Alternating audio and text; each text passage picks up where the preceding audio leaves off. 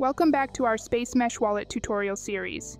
In today's video, we're going to take a closer look at the settings and how to protect your wallet.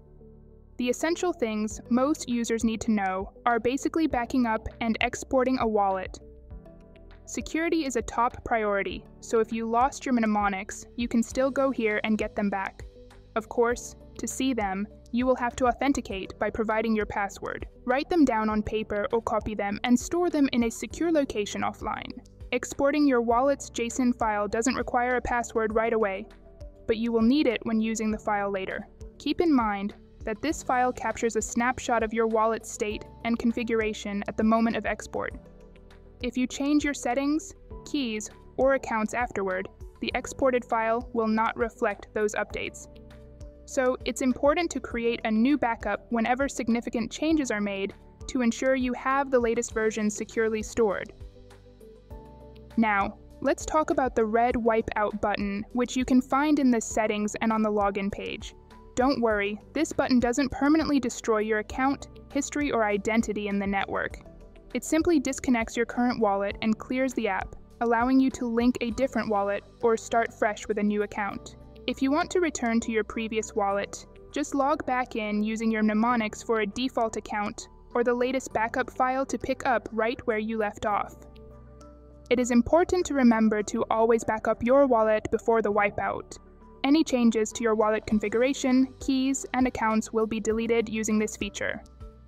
The only way to keep them conveniently is to have the latest file backup. In the case of mnemonics, you can restore them one by one manually. Again, it's about the configuration, not the funds or identity. Managing keys and accounts is for those of you who need additional keys, customization, or managing many or different types of accounts under one wallet interface. This option will open a sidebar full of settings and features. You can manage your keys here, create a new key, with or without the account linked to it. If you want to import an existing one, there is also a possibility to do so using the secret key.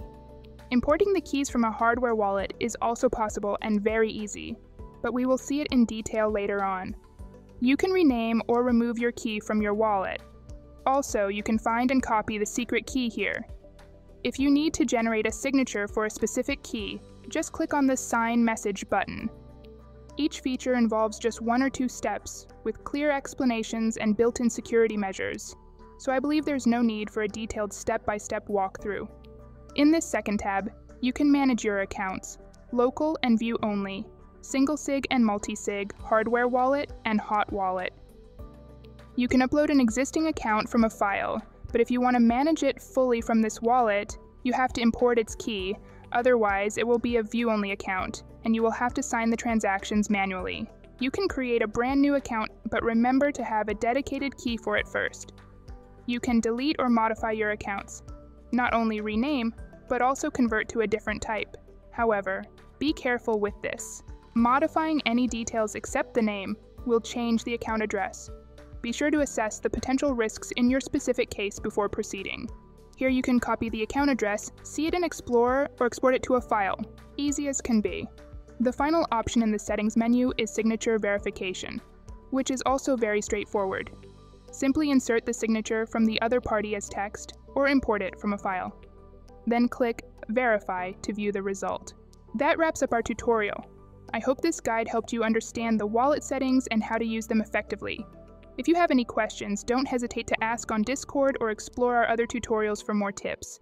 Thanks for watching, and happy smeshing!